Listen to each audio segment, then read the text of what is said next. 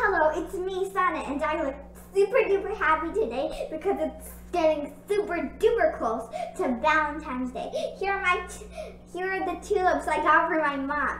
Plus, look, I got a fish tank with 3 new fishes. Hello, fishes. Say hi to our visitors.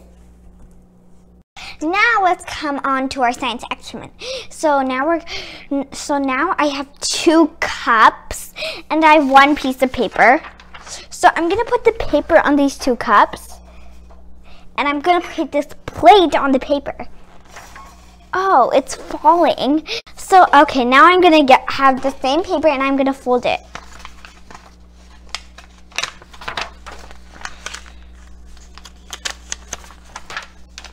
I got the paper and I folded it. Now I'm gonna put it. Okay, I put it on the 2 cups and now let's put the plate on it.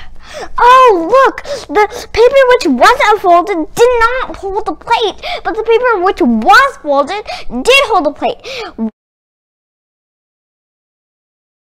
So look over here. What shape do you see?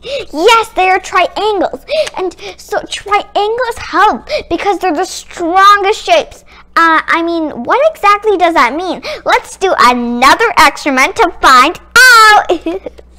Okay, so all you need for this experiment is 2 picks and marshmallows. But listen to me, the marshmallows are not for eating.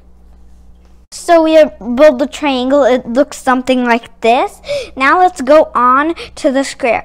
But like, let's think about things like that are triangle shaped, like bridges, houses, a lot of things, and especially the pyramids, the 3 pyramids.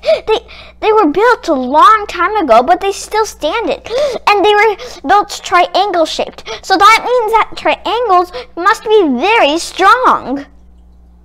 So we made the structure of squares and the structure of triangles. This is a plate and we're gonna put it on both of them.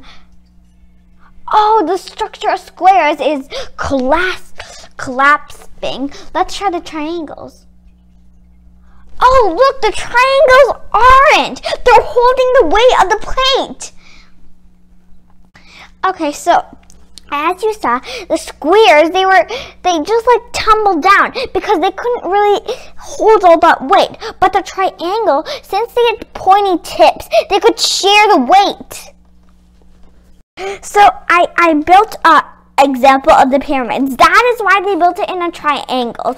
It's just a triangle is a very strong shape, so it can, even wind and sand, nothing can put it down because it's a very strong structure.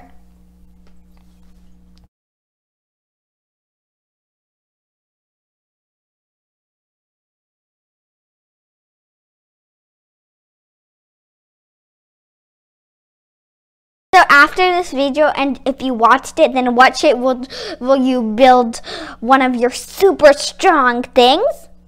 That's right, triangles!